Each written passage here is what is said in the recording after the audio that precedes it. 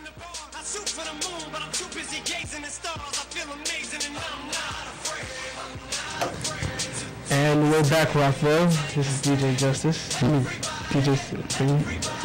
Well, we're here to talk about the top 8 mixtapes downloaded on datpiff.com is what's brought to you. Yeah, and number 1 is Cabin Fever 2. Wiz Khalifa. I mean, this is taking into account this is the last month's downloads, and it was a decent mixtape according to October month. So yeah, so it's a pretty. Yeah. What did you think of Cabin Fever 2? I actually liked it a lot. Like the top 5 songs in there, it was pretty good.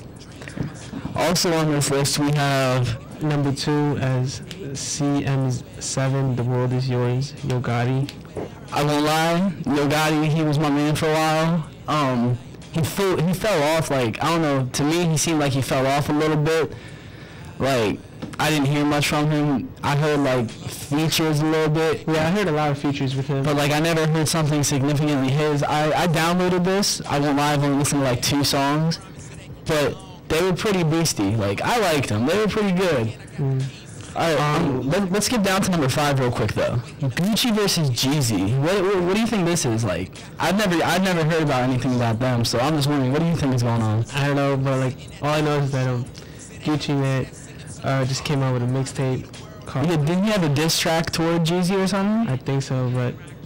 I mean, we're not trying to spread rumors or nothing, y'all. We're just saying that, we're hearing things. We see things, we hear things, things add up, and that's just kind of how it works. Yeah, but you probably might... I mean, if you listen to the number 3 mixtape of probably October, which was Trap God by Gucci Mane, that I heard, it kind of had some diss, but... overall, it was a pretty good mixtape. I think it deserves number 3. What on this top 8 surprises you? Because we also have Currency, Nelly, Don Trip, and Soulja Boy. Which one of those surprises you that's even on the top 8? Soulja Boy's mixtape. Soulja Boy? Why is that?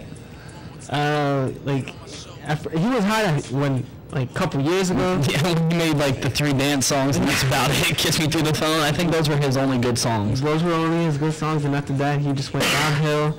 And apparently now people are listening to him and getting him on that top.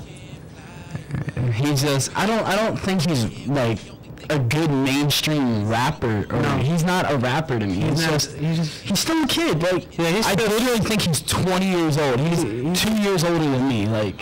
He's not good. He's him and Chief Keef. He's not there. They're just Chief Keef is our age and. I just think nowadays rap is not rap. It's just sounds and whatever they can think of. Yeah. But all right, Rockville, that's all the time we have for you this wonderful day, rainy day. I'm DJ Justus and DJ Supreme, and we're signing out.